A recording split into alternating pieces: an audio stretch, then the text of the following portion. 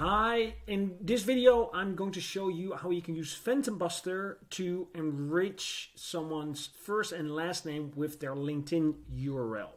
So if you don't have a LinkedIn URL but you have the first and last name and preferably also the company name, you can actually upload that into Phantom Buster and Phantom Buster will find the LinkedIn URL for you.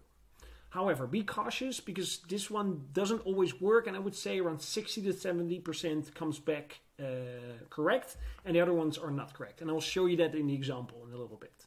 And especially if you know the company name where someone works, then it highly increases your chance of finding the correct LinkedIn URL. So if you scrape, for example, different data source or whatsoever, where there's a company profile and you have all the employees that work there and that are not on LinkedIn, you can actually use that to find their LinkedIn URL, then automatically connect with them if you have the LinkedIn URL, scrape their data or whatsoever. So let me show you how this works. You use this Phantom. You put the first, last, and the company name preferably in the LinkedIn sheet. And as you can see here, I also got a couple test results. Karina, Maria without a company name, Martin without company name. And to show you kind of what that does in terms of the results, make sure that your file is on editor mode.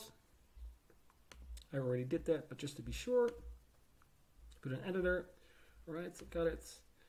Then copy link, come back to here. Click on save. Number of lines per launch, doesn't matter. Phantom Buster. Manually, none. Only got a couple. And then you can click on launch. I've already done this, but this one goes very quickly.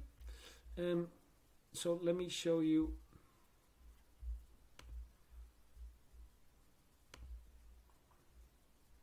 Spreadsheet.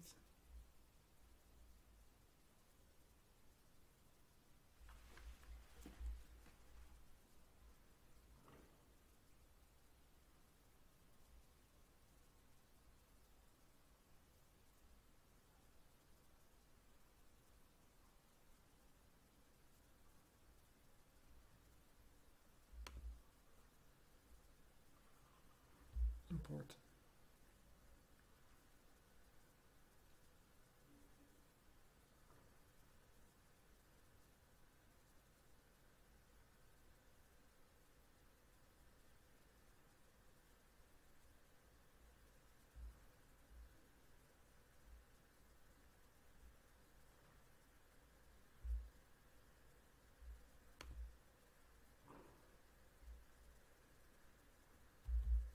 This one.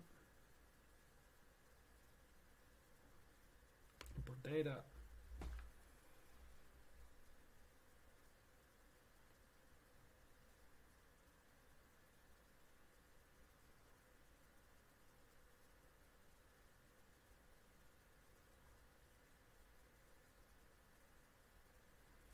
So let's see.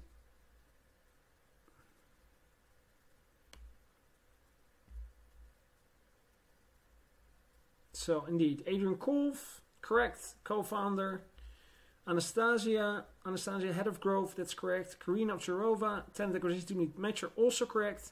Maria Goes, also correct via Matcher, even though I didn't put a company name, neither did I here. But here, look, Maarten van der Kwak, completely random person. And Dima was also correct because I added the company name. So be careful. If you have the company name, highly increase your likelihood of finding the right LinkedIn URL. If not, be cautious in terms of using it. But in general, can be a very powerful way of enriching your data.